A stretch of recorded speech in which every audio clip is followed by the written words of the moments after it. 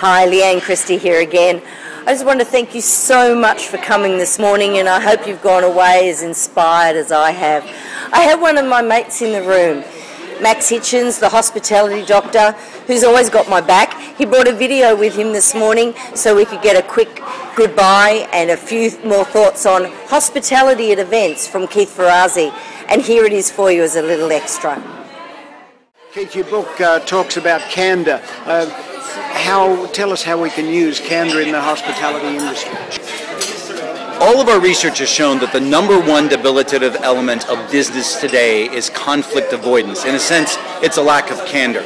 If you've ever sat there in a meeting and somebody has been going on and on and on, and you know that the people in the meeting are holding back what they're actually thinking, and the real conversation doesn't happen until after the meeting's over, and maybe it's happening in the hallway, that's obscene.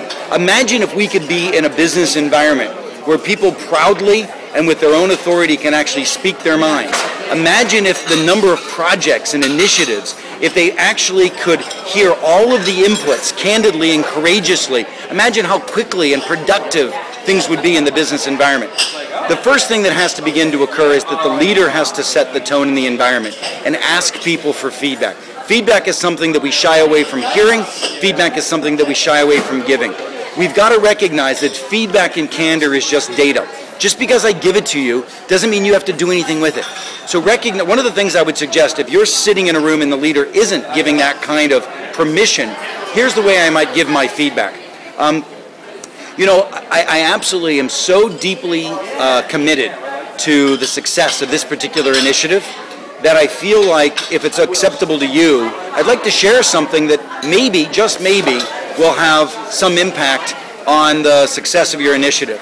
And, recognize that as I'm giving this advice to you or this thought, it may be wrong. You should go check it with some other people and then go ahead and give your piece of advice.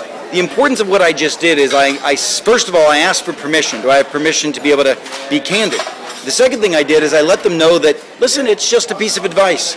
Use it, throw it away, do whatever you want to with it, it doesn't matter. I decharged the concern that people have, which is, oh my God, they're giving me advice. Now I have to argue it and debate it. Just give it to it. Just give it generously. If they want to re-gift it, they're welcome to. Maybe there's a couple of quick pieces of advice to bring greater candor into your life.